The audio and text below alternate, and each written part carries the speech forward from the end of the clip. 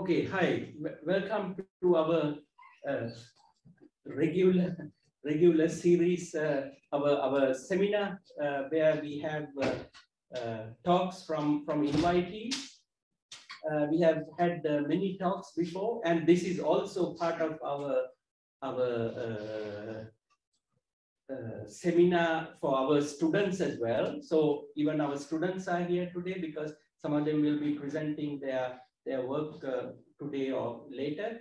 But right now at 4 o'clock, always we have an invitee who will present. So today we are happy to have Leonard Fisser. So he's from TU Haha, Technical University of Hamburg, and he has, at least what I know of, he has been working with smart grids, LTE, and machine-to-machine communications. I hope I am right. So this is what I have heard from what he works on. Of course, his talk will be related to that. I see the abstract, and I will leave it up to you to do the introduction of your topic and go further. So, but for the record, he will be presenting. His title will be on communication networks for distributed control in smart grids. So, Leonard, the floor is yours. Yeah, thanks very much, Sangha. Yeah, also a warm welcome from my side. I'm really happy that I was invited here to present our research. Like as Sangha said, it's going to be on communication networks for distributed control in smart grids. Yeah, and I think we can directly start. Yeah, maybe we can start with a brief introduction about myself. I'm Leonard, and I finished my Bachelor of Science in Electrical Engineering 2018. And then afterwards, I basically did my master's also in electrical engineering. However, there I focused my studies on information and communication technology, which in turn led me to my current position. I'm a research fellow and PhD candidate at the Institute of Communication Networks at the Hamburg University of Technology. The institute is chaired by Professor Andreas Temgir, and so we have quite a close relation to ComNetz Bremen, so I'm double happy to present here today. And my general research area is, as already stated, in communication networks for smart grids, and I work on a third-party funded project, which is funded by the German Research Foundation, DFG. More on that later. Yeah, so as a kickoff for this talk, I want to start with a really brief introduction about why we talk about smart grids, right? So when I talk about smart grids, I'm referencing the distribution grid level, and that is the low voltage domain. So the regular 230 volts or 400 volts you get, for example, at home from your socket. And this distribution grid is rapidly changing. You might have heard of the green energy shift of, in German, the Energiewende, where we are introducing a lot of different and new components, right? So we have battery storages at home. We have private batteries, especially. We have electric vehicles demanding a high peak charge, peak charging rate. We have solar panels introducing generation to the distribution grid, and also we have the electrification of the heating sector. So there are a rapidly evolving amount of new energy resources, and I'm going to summarize them now as distributed energy resources. And they pose a problem for our distribution grid because traditionally it was not designed to handle such dynamic and high load scenarios or generation scenarios. So what distribution system operators, so the operators of these energy systems, are now looking at are advanced control schemes to actually solve some of these problems. I brought here just an example called peak shaving, which is the process of taking some peak generation and or load scenarios and trying to shift and shave these peaks off a threshold. It's a really general term right now, but it's just that we are in need of actively controlling some of the things which are happening in our distribution grids, right? So peak shaving just takes the peak generation for example, and offputs that to another part of the distribution in time, right? So maybe we can store some energy in a battery and then inject it to the network later. Another example would be that we have a power budget and we have multiple vehicles trying to charge, and we assign that power budget, for example, to the first 3 cars, and then the 4th car arrived, and the question now is, what do we do, right? Do we reduce the charging rate of the initial 3 cars? Does the 4th car have to wait until it can charge? And all these questions didn't really exist before, and we're only now looking at them in the distribution grid. And these are not easy to solve in a passive way. So what DSOs are now doing, they introduce some kind of active control, right? So they have to actively control some of the components in the network, in the grid. And they can do so in a centralized way or in a distributed way. So we can have a centralized controller issuing control commands, or nodes could communicate with each other dynamically and then come to a cooperatively to a control decision. In any of these control cases, we as communication network engineers are going to be the core enablers, right? So none of these control problems or applications will be solved without a reliable, robust, and low latency communication. There's just no way we are going to solve these complex problems without a communication network. And this is why we are talking, when we talk about smart grids, about communication networks most of the time. Having that said, as a brief introduction, I would like to talk for the rest of this talk about 3 main topics. I would like to go into more details about the background information, as well as our research project. Then I would shift the focus a little bit more to numerical results and my PhD work. And at the end, I would like to come back to this project and say some little anecdotes to advanced topics, as well as outlook for our project. So let's start with a little bit more founded background information and problem description. We are currently developing or working on a DFG-funded project, and it's called OREL, which I have to thank Kujana for the acronym, but it basically states that we are looking at optimal utilization of renewable energies and low voltage power distribution systems. And while this is a really convoluted term, it focuses on 3 main parts. We have the renewable energies, so solar, battery, electrical vehicles as energy storage. We have the low voltage domain, so we are on the distribution system. And then we have some kind of optimal utilization, which is an application, a control algorithm, so to say. And we have funding for 3 years, although I see that this is a typo, that's 2020. Nevertheless, we have 3 years of project duration, and we are currently finishing the 2nd year. So end of next year, we're going to hopefully finish with this project. And it's a project which we do in cooperation with the Institute of Electrical Power and Energy Technology. So they are the experts on anything electrical grid related, while we are supplying them with the communication network. A little bit more into detail on how we are imagining such a complex interdisciplinary cooperation and system in the end. What I show here on the right-hand side is a really general case of a distribution grid and how they look like in today's system. So what we have here at the top is a substation, a transformer supplying energy from the medium voltage grid to the low voltage grid. So we are here at the 400 volt section. And then we have a series of buses which connect to houses, to solar panels, to chargers, and even maybe some private wind generators here. But in essence, it's what the distribution system already looks like today. What we are now introducing and looking at in a more detailed way are intelligent node controllers, these INC here marked in these white boxes. And they are going to complement the already existing infrastructure by establishing a communication channel, right? So we have these dotted lines between the INC, which indicate that we are able to communicate between the INCs. And all of these controllers will now cooperatively establish an energy management system which is able to solve exactly these application problems I stated earlier. For example, like peak shaving or this charging rate distribution, how we allocate power budgets in our network.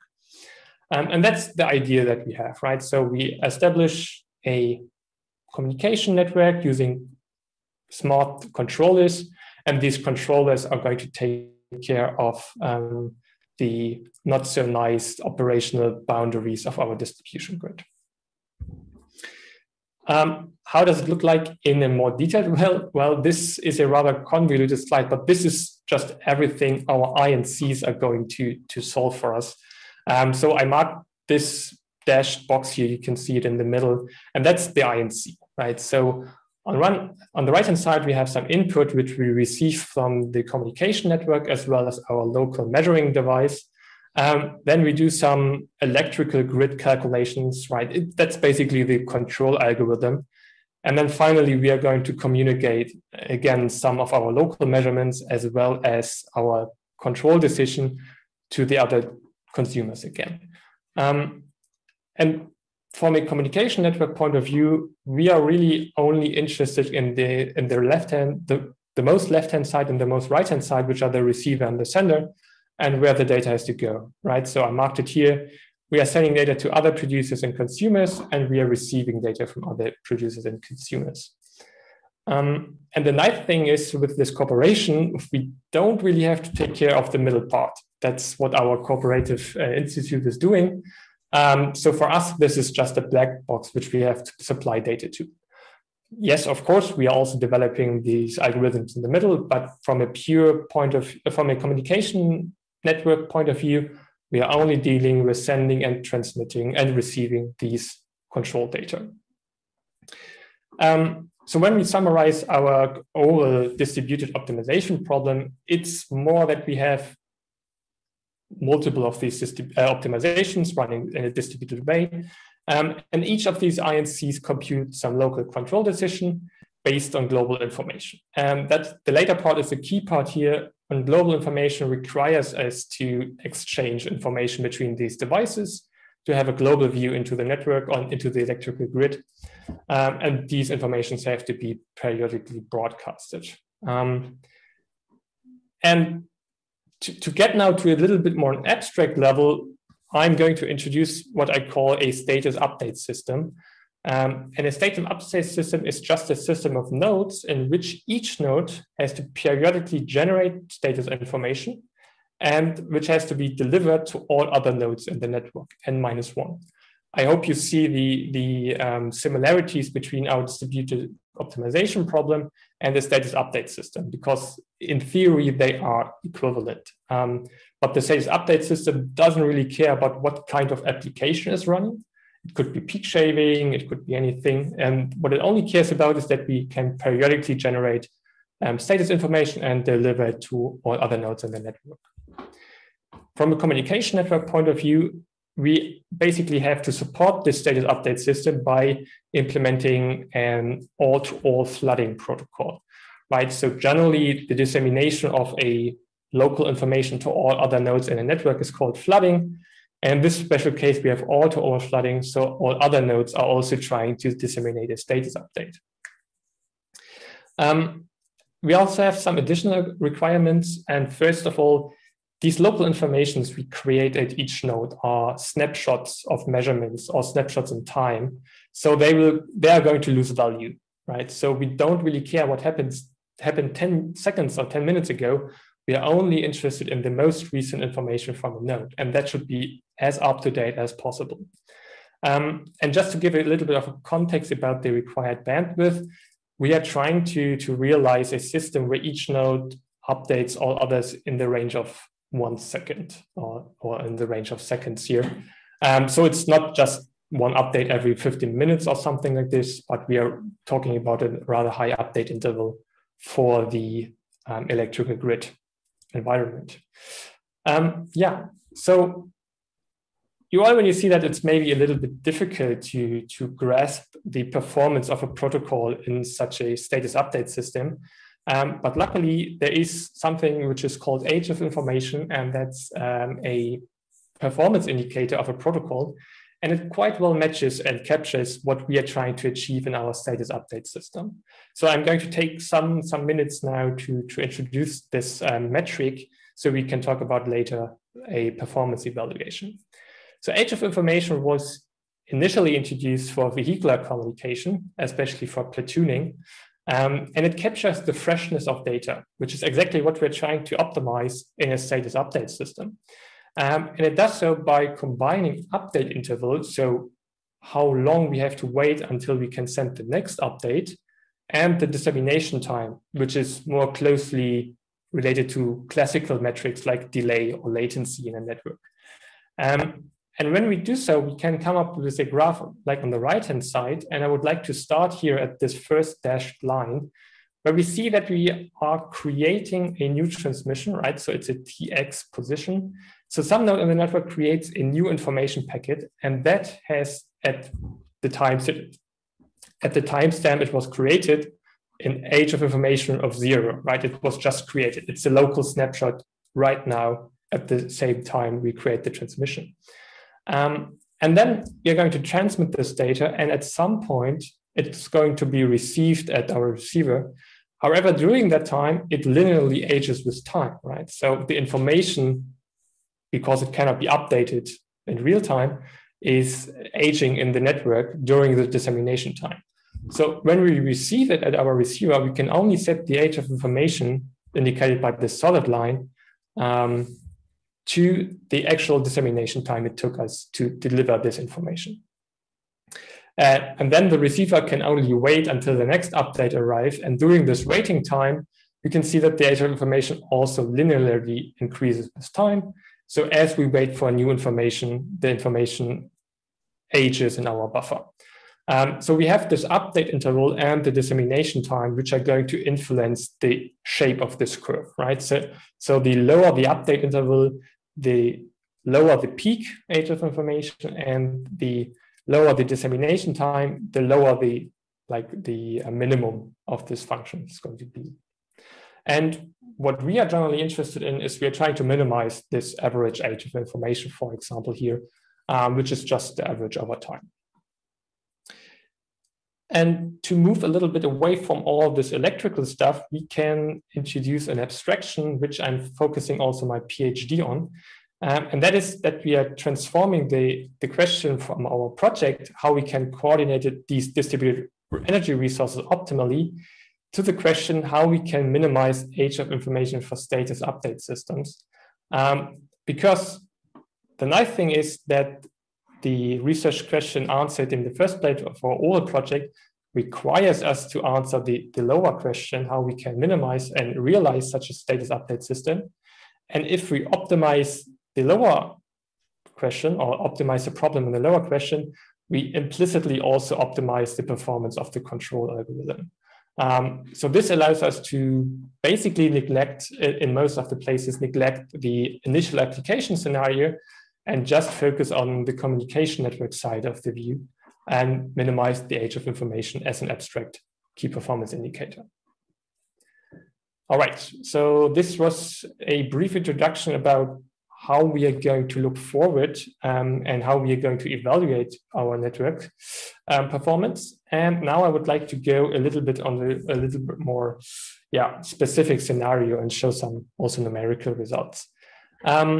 And for that, I'm going to reference a previous publication Professor Tim Giel and I did, and that's from last month. Actually, it was just 2 weeks ago that I presented it. And it's called Minimizing Age of Information for Distributed Control in Smart Grids, and it was published on an IEEE conference on smart grid technology.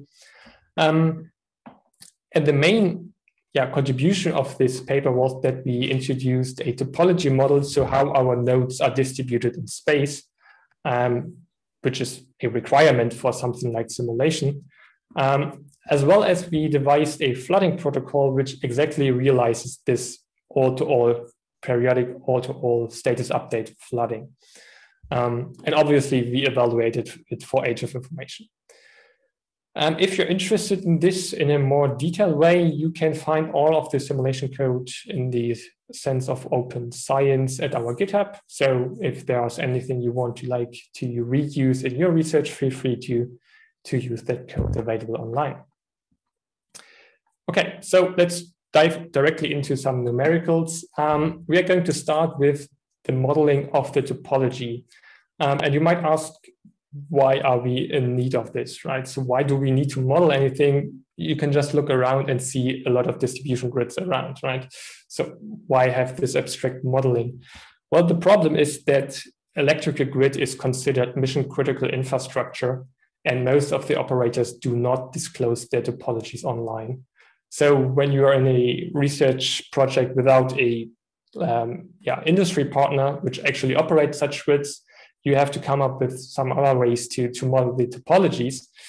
So what we're really interested in is how the distribution grids look like, right? Because the buildings or the consumers are going to be our nodes, and the way they are spatially related to each other is going to be our topology. Luckily, there is an already established approach available, and it was published 2014 at CERET. And we took this approach and we simplified it even further to the point where it's now just a 3-step process. And I'm going to talk to you through this process now. So we're going to start with an OpenStreetMap data set, which is just like Google Maps, a geographic information system. And you maybe can already make out that we have streets, right, in this data set. So we have connections of streets in a street network. And we also have buildings. I mean, it's maybe a little bit difficult to see in a real life, but at least for the ones at computer screen in front of them, you can see that we have some buildings which are located in this data set. And in the first step, we're going to get rid of all the unnecessary information and only extract the building graph, which is a graph without edges, and the street graph, which is a graph without nodes, but only edges in that sense. And you can see them here, right? So the blue points are the building graph, and the connections are shown in a faint gray line, which are going to be the streets. And you might ask, why are we looking at streets and buildings? Well, if you look at distribution grids in the European energy grid, you will find that most of the distribution lines are installed underground and alongside streets, right, under pavements for maintenance reason. They don't, mostly are underground because, that's just the way we utilize our infrastructure. So when we try to now generate and synthesize electrical grids, we are going to use the street graph as candidates and possible locations for cable installations. And now the question about where we're going to install these cables is just an economical question, right? So the DSO generally try to minimize some cost function. And for example, we used now as an abstract version of it, the total line length installed. So how many cables do we have to install to establish a distribution grid? And if you want to minimize this value, well, then we can just use clustering approaches, classical clustering approaches, for example, k-means or k-medioid. And when we do so, we can come up with something like this, which are the boundaries of our final distribution grid's output from this clustering approach. And I have to say, it's an abstraction. It's something which is using some simplifications, but we're seeing quite a lot of nice characteristics from real distribution grids. And that is, for example, that nodes within a street are generally in the same distribution grid. And then also nodes which are secluded are within their own distribution grid and not connected to, for example, this network here. We do a little bit more detailed fitness evaluation in the paper. But this is an abstraction which is better than assume something random, although it's not as nice as having real-world topologies. For the rest of the presentation, I would like you to focus on topology A and topology B here. I marked them in red. And these are going to be our test cases for our evaluation. So anytime I'm going to reference one of these, just think back to this slide here and have topology A and topology B, where we have 58 nodes and 158. So a small topology and a big one. All right, now you survived everything up until the point where we can talk about communication. So how are we going to organize the all-to-all flooding problem? Why do I call it problem? Well, it's complex. We have n to n minus 1 different data connections, and we have to realize an efficient way about how to handle all of these.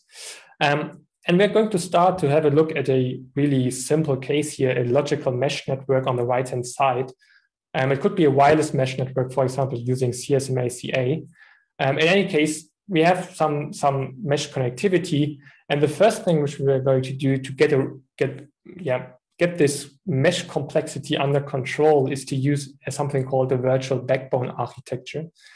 And that is just promoting some of the nodes, for example, node 5 and node 6 here, to be backbone nodes. And they are going to form a, let's say, digital data highway through the node topology. So these are going to take care of most of the dissemination work, while also accumulating some of the acknowledgement or control traffic, right? So these are going to be the key nodes in our dissemination process, which are going to disseminate the data and take care of control information. All right, so when we have this in mind, we can reduce some of the complexity away, and we just have this simple network here. And we're going to start discussing dissemination here in a really simple way, and that is sequential flooding.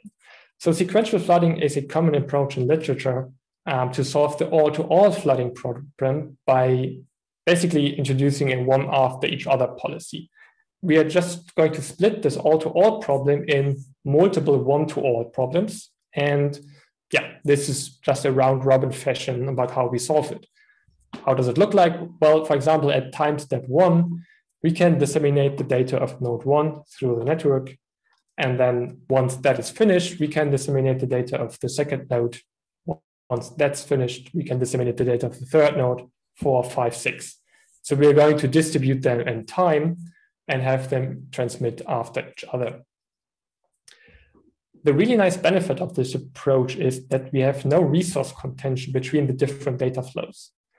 So at any given time, the packet that is currently being disseminated has the full network capacity. There are no other competing flows which are going to cause collisions or some store and forward, some queuing delay. So each individual dissemination time will be really, really short, right? So we have high capacity links and communication channels. So that's going to be quite nice. However, the main drawback now is that we have to wait until all updates are finished so that we can start our next update, right? So node 1, for example, has to wait until the 7th time step to send data again. And it's going to increase the update interval. So we have a large update interval. And if we remember what we have in Age of Information, it's dissemination time and update interval. So right now we have a really long update interval, and that's not going to be perfect in the end.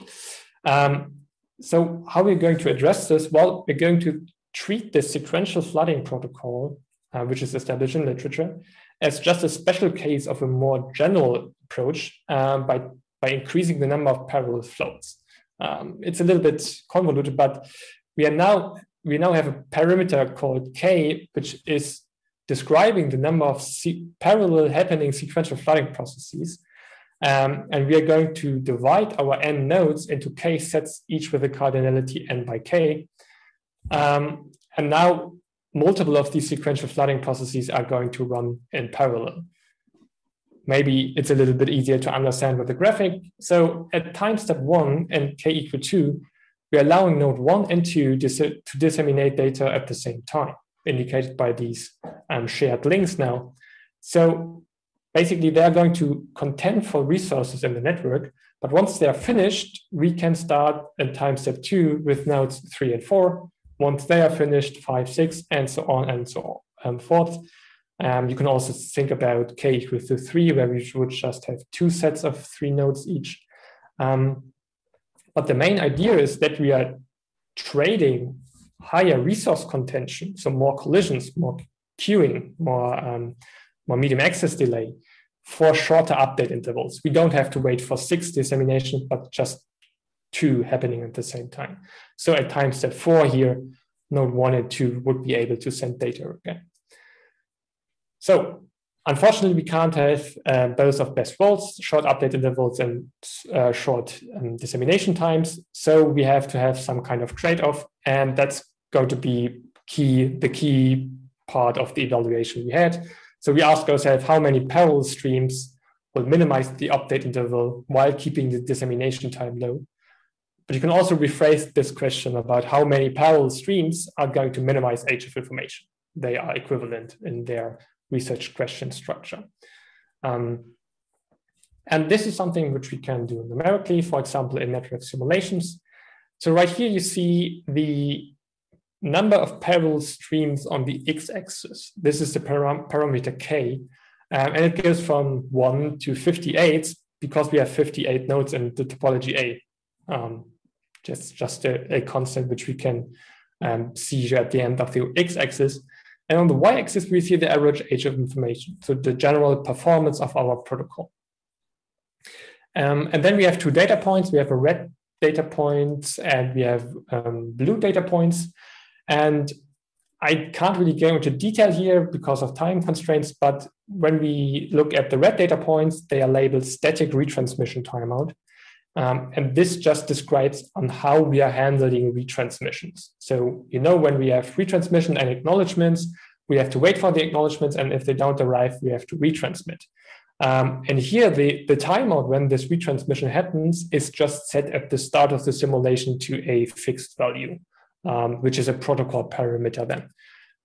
If you don't know the optimal timeout, well, that's not really nice to configure. And this is why we have the dynamic retransmission timeout here marked in blue, where we are estimating the round trip time of communications on transmissions. And so we set the timeout to a dynamic value being estimated by in the network congestion step. So let's look at the actual data curves. Maybe we can focus on the blue one as it's a more general case. And for k = 1, which is sequential flooding by nature, we see that performance is not that great because as we increase the number of parallel happening streams, we also see that age of information decrease, so performance increases. But at some point here around k = 6 or 7, we see that the age of information increases again. And this minimum here is exactly the point where lowering the update interval is counteracted by the longer dissemination times, and our overall performance gain is not as great as it could be. So this is our optimal operational point. We also see a local minima here at 29. And that's just the way we handle these sets, right? So we have 58 nodes, and when we should divide that into 29 sets, well, that's going to work out quite nicely into sets of 2. However, this is not the case for imperfect divisors of the number of nodes. So this is just a special case, which is outperforming the others. We also do an evaluation on peak age information. So this was average, but that's covered in the paper. And I would like now to go a step back a little bit and look at a more broader evaluation. So the first question, how does it work with higher data rates? So on the left-hand side, we see now 3 different k values, k = 1, k = k0, which is the optimum. You remember the minimum on the curve from before, and k = n, which is the maximum number of streams possible. And then you see the average age of information from 2 megabits and 11 megabits on the phi layer. And the first nice thing which we see is that by increasing the data rate, we are achieving better performance. So that's at first kind of nice result. Also, it's trivial. But then when we look closer at it, we are not scaling that well. So we increase the data rate by a factor of 5, but our performance only improves by a factor of 2, roughly, for example, in this case here. And we look into it, why this is happening, and it's because our data packets are rather small and we send a lot of acknowledgements, and acknowledgements and small packets don't really benefit that much from higher data rates, but more from the medium access scheme. And in this case, it was CSMA-CA. So we have this diminishing returns we get with higher data rates. And in the second scenario, we looked at topology B, where we have triple the number of nodes. And you can see that both of these graphs look really, really similar. The only thing which changes is the y-axis scaling. Here it goes up to 20 seconds, and here it's just 4. And obviously that's also to be expected, right? When we have more nodes, disseminations are going to take longer, our network is larger, so average age of information should also be larger.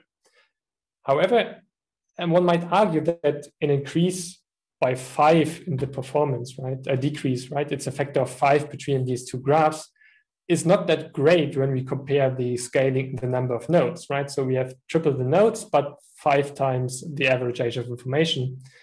However, we have to consider that we are in an all-to-all flooding problem. So the problem complexity increases exponentially with the number of nodes, or quadratic in that sense.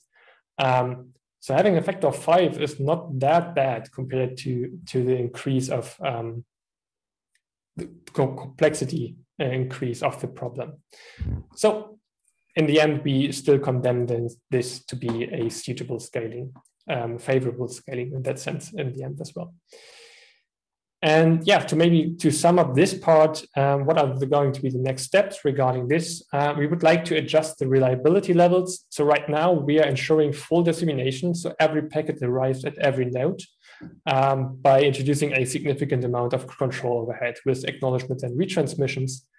And we would like to solve that by also allowing partial disseminations. So maybe it's not worth it to spend a lot of time disseminating data to the last node. Maybe we should just start the next dissemination. So this would reduce control traffic, and the preemption of such a dissemination might increase the update rate overall. But that's too complex to just say trivially, so we maybe have to verify that first. And the second approach is something completely different, and it is based on network-coded flooding. I can't really go into detail here, but network-coded flooding seems like a really nice application scenario for status update systems where you have this periodicity and you can map that quite nicely to generations in network coding.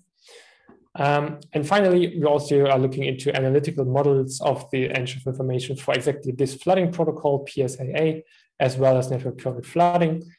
But that is not finished yet, so it's currently under development. All right, I still have 5 minutes on my clock, and I would like to bring back all of this discussion to our initial question about the oral application scenario and how we are going to verify that age of information is equivalent to the control efficacy of a distributed control algorithm. And for this, we have a co-simulation platform. And I guess this is a rather big graphic for just 4 minutes. But the main point here is that we have currently a simulator for the electrical grid. It's called Opal-RT. It's specialized hardware for hardware in the loop simulations and emulations of electrical grids. And we are currently interfacing to that through our lab network into something which we call Oral Network Emulator. And here you can see a familiar acronym. It's INC Container 1 and INC Container 2, which are exactly these INC nodes I talked about earlier. So we are extending the lockdown Opal-RT simulation environment using an external network emulator, which we're developing. And these nodes are going to be able to communicate with the electrical grid via a TCP connection, but they're also going to be able to communicate with each other through a basic UDP application. And in between these two containers, we have something called FlowEmo container, which is an emulator being currently developed by Daniel Stoltmann at our institute. And this FlowEmo container is going to work on real Ethernet frames. So in theory, we could directly exchange it for real world Ethernet cards. And this is just the test setup, which is close to being done. However, not in time for this presentation. Otherwise, I would have shown a demo on it live. And then we would see the direct mapping between age of information and the control algorithm run here in our INCs.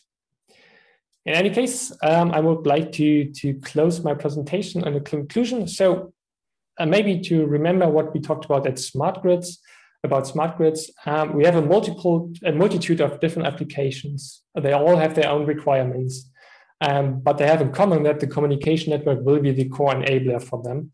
Without this communication network, they will not function.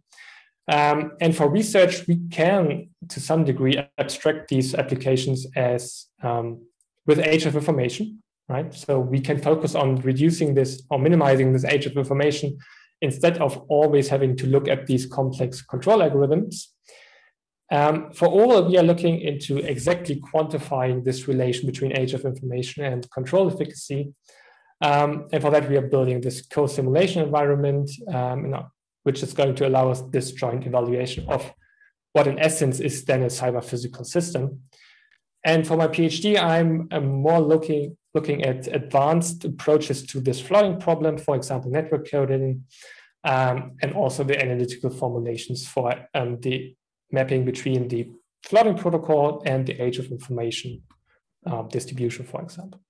Yeah, and with that, I would like to thank you all for your attention. Thanks again for the invitation, and I'm happy to answer any questions or start a nice discussion. Thanks.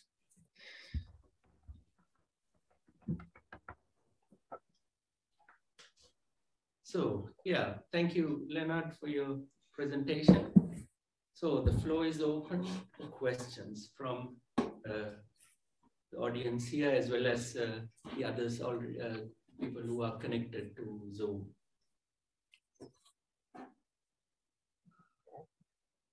I have a doubt. So you said regarding your information dissemination, there are two background nodes which will like send the data to the nodes around. So are there any loss of information here, or is it always the data is delivered to the nodes? You mean here on the more general case? No, in one of your flooding disseminations. Ah, in this one, right? Exactly, yeah. Yeah, okay. Yeah, of course, there's going to be losses on the channel, yes. So with the results I showed were generated using NS3 as a network simulator. Yeah. And we implemented this flooding protocol as applications there. And we definitely have packet losses, yes. This is also why we see a significant amount of acknowledgement traffic and retransmission traffic in our simulation results. Yeah, basically this. So we're trying to, so in our approach, we are ensuring that data arrives at all destination nodes. So from the control algorithm perspective, data always arrives, although it might be a little bit older.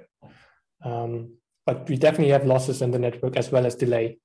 But these are going to be covered by the retransmission approach. Thank you. Yeah, thanks. I have a question. Talk about the sequential flooding, so which means where you have node number 1 and 2 and so forth. How do the nodes in the first place know what is their address? Is there some protocol that they work it out at the beginning, or did you manually configure it for the moment? Yeah, good question. Right now we assume that, so for the sequential one, you can just use your node ID, right? So node 1 knows that it should start, and node 2 knows that it's turn afterwards. And the dissemination status. So how does node 2 know that node 1 finished, right? That's also a question which has to be answered. And that's actually done in network, in simulation. We have control messages indicating when the dissemination is fully finished, and node 2 might start its own dissemination. The structure of the more complicated case where we have multiple sequential flooding processes, for example, here, node 3 has to know when node 1 finishes because they are in the same sequence in that sense. This kind of thing is pre-computed before the simulation. So that would have been already established by some handshake algorithms in the first place. However, the triggering of a new packet dissemination is done via control messages. So it's just this initial computation which is taken as already done here. But there's no ideal back channel somewhere triggering something which is not realistic in the real world then. I have a connected question to that. You just said that the routes are somehow pre-computed. That's something which I didn't also completely understand. Like for a single flooding, let's say when node 1 is flooding the whole complete network, what kind of flooding do you use? This very simple, everybody broadcast once and then I'm done? Or do you have some sort of optimal broadcast or? Yeah, good question. I didn't really talk about that. So we started with a probabilistic flooding, right? So we have this kind of probability, but we quickly found out that it's not working that great, let's say it this way. So what we did instead, we opted for this virtual backbone architecture, right? So we have these elevated nodes, node 5 and node 6 here. And each of the node is aware of their parent node, also pre-computed at the start. So we have some topology, let's say configuration, that basically the nodes know who are their parent nodes and to whom they should forward their data. And the parent nodes know their neighbors in the MCDS, in the backbone network.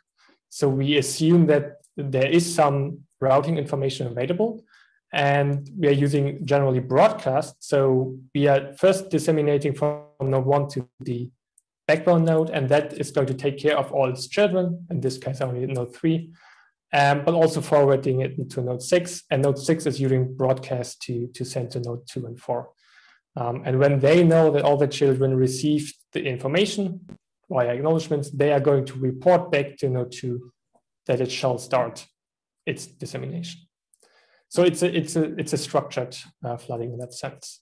Okay. Using and you use the same backbone for all floodings. Yes.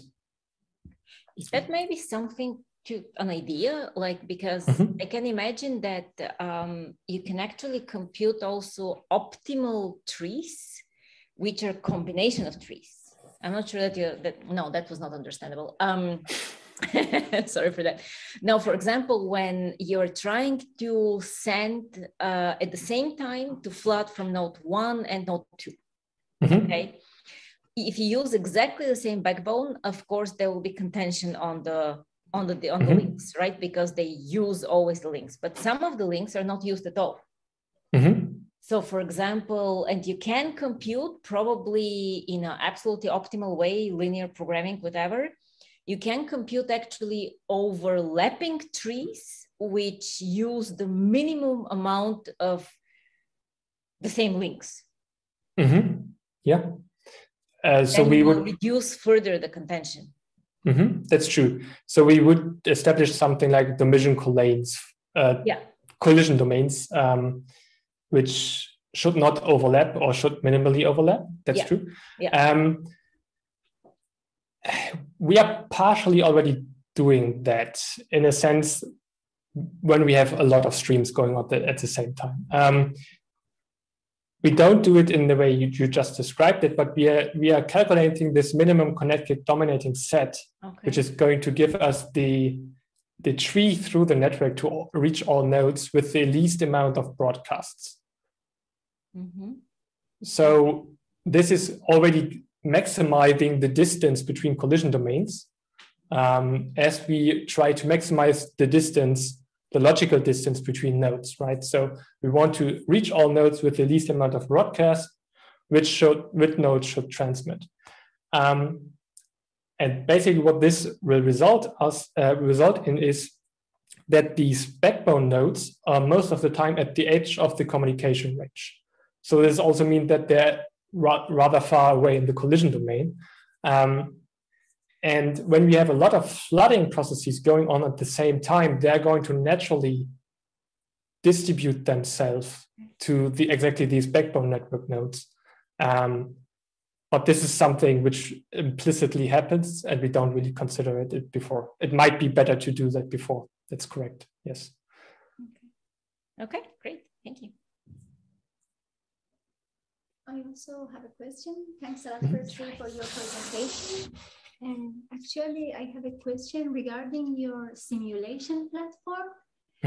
Because I saw that you connected also the power system side connected to the communication networks. I would like to know they are synchronized together, or you just, for example, simulated your networks part with the network emulator and modeled the power system side, or no, they are just connected to each other and sync? Are you referencing to the evaluation I showed or to this screen here? Probably to that screen, right? Yeah, okay. So this, first of all, just to clarify, this evaluation here was done without any consideration of the electrical grid.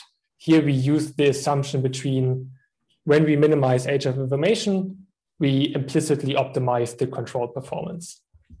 So here there is no assumption on the electrical grid, other than the topology, of course. In this case here, we are actually removing these assumptions and have the electrical grid modeled as well. And this model is basically so fine-grained that we're down to sinusoidal wave simulation, right? So we are here running at microsecond sampling intervals of the electrical grid, right? And this is going to be a really close match, a really close modeling of the electrical grid. And inside this electrical model, we do have positions where we take measurements and can control actions. And these are going to be virtually mapped into these INC containers here. So we do have a synchronization between the electrical grid here in this emulation, as well as our nodes. But this is still something which we are looking into it, right? So I think this block is mostly implemented already. We are just waiting for the hardware to arrive on the left-hand side as well. So here we would have this synchronization between communication and electrical grid, while in this evaluation, we didn't consider it. Yes. Thanks a lot. Yeah, thanks. Okay, any more questions from anybody from the Zoom? I have a more, I have a more kind of a theoretical question. Oh, well, theoretical. In that project, like maybe you, maybe somebody else, are you planning also to implement or to design such these coordination algorithms of how actually to coordinate all of these power sources and how to exchange power and things like that? Or are you looking only at the infrastructural layer, how to organize that? No, we are actually looking into how to set specific electrical set points for active and reactive power for devices. So we are more in the first case you said. So we are looking into the active control of devices, which is going to directly influence the charging rate, the solar power injection, the battery status, state of charge of batteries. So we are controlling these devices. Yeah, and maybe how as well, or is it more a application scenario here? Yeah, that was the question, whether you will try it also with something concrete application scenario where you say, okay, I would like to use, I don't know, the lawn mowers in the houses which have some tiny batteries to actually load the electric car of the neighbor or something like that. Yeah, so on the electrical side, we are differentiating between flexible load and unflexible load, and something like the lawnmower would be considered by us as unflexible, as it's maybe just a little bit too small to be actively controlled. However, we are looking into scenarios where we have electrical vehicles discharging to allow others to charge. That's definitely a scenario. We are looking mostly into edge cases, for example, like solar power injection congestion, where we have a lot of solar panels generating a lot of power and the network cannot handle it. So we would have to curtail some of them. And the question is now, how much do you curtail each of these devices? Okay. But we're also looking in the other case where we have too less capacity to charge all electrical vehicles, for example, at 6 o'clock, when everyone comes out and wants to charge. And then the question comes, how do we model user behavior and how do we model utility? And that's then what we're doing cooperatively with the IET. Yes, but we do look into active control of exactly these devices. We look at 4 devices, which are PV, so solars, electrical vehicles, heat pumps, and batteries. These are the main big ones we do consider. Okay, great. Okay. Okay, good. I think we are almost at the end. Yeah. So yeah, thanks. If there aren't any other questions, I have to offer. If there are, feel free to send me an email. Yes, yes. I'm sure people, if they're interested, they will write to you. So Okay. yeah, thank you once again. Shadi, you have something to say? No. Okay, sorry. Okay. Yeah. Thanks. Yeah. Thanks, Leonard, for giving us a view, a window to your work that you're doing. It was a nice presentation. Thank you for accepting the invitation to present.